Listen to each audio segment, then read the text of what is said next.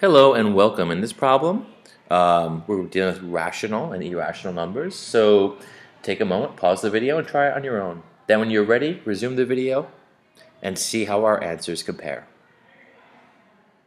Alright, so we're given four numbers. They call them L, M, N, and P. And here we know that L is the square root of 2. That is irrational. Right? That means if we try to represent it as a decimal, the decimal will go on forever without any repeating pattern and without end. M is 3 times the square root of 3. Well, the product of 3, a rational number, and the square root of 3, an irrational number, also gives you an irrational result. So this is irrational. Now I know the square root of 2 and the square root of 3 are irrational because in general, you can say if you take the square root of a number, let's call the number A, right? If you're finding the square root of A and A is not a perfect square,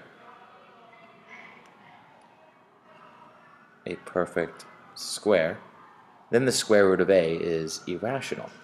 Now, this gets tricky with decimals. Let's say A is not a perfect square, and A, we know that A is a part of the whole number group, right? So we're talking about whole number cases.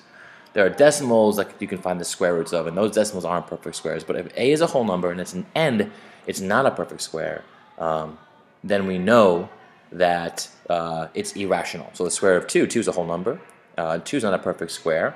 If you take two things and try to arrange them into a square, right? You have two objects. Let's draw them over here. You try to arrange them. Let's say these two squares. You have two of them, 1, 2, and we're trying to form a square with them. You can't do it, right? Any way you combine these two things, you get some type of rectangle. So that means the number 2, because it can't be formed into a square, it's not a perfect square, and you can't find the square root of it exactly.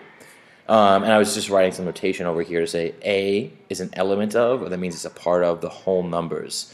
And my mind is blanking right now for the symbol for whole numbers, so I use N for natural numbers. That's 1, 2, 3, 4, and I'll put a 0 on there, saying it also includes 0, although I think my notation's off. Sorry about that.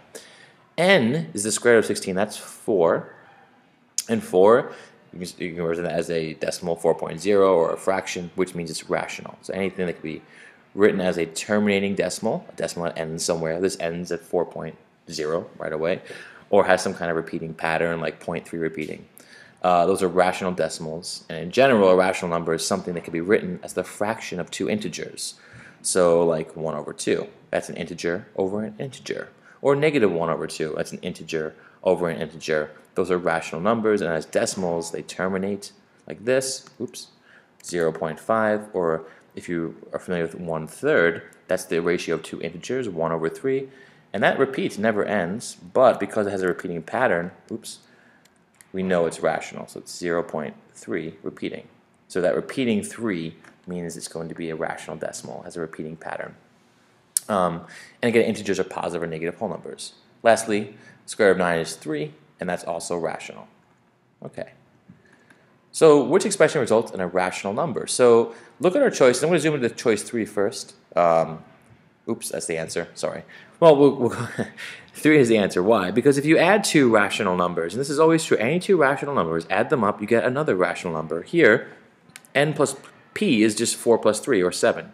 And 7 is, you can write as a fraction, 7 over 1, or any proportional fraction works. A decimal that terminates, 7.0, also works. That's rational. So the sum of two rational numbers is rational. What about the other cases? They're all irrational. Let's look at them. If you add two irrational numbers, right, you're always going to get an irrational result, except when. Think about that. When, in this case, it's irrational, so we can't use it. But the only exception I can think of is that if we have opposites or additive inverses, right? Let's say you have negative square root of 3, irrational, plus the positive square root of 3, rational, and we get 0. So 0 is a rational number. So there are ways to combine or add irrational numbers if they're opposites and get a rational result. But in this case, L and M are not opposites. So there's two irrational numbers. M plus N, if you add a rational and irrational number, like these two, you get an irrational result. And I don't feel like there's any exceptions to that rule. And then P plus L. Again, rational and irrational. P is rational, L is not. The sum is then irrational. All right, thanks. Hope this helped.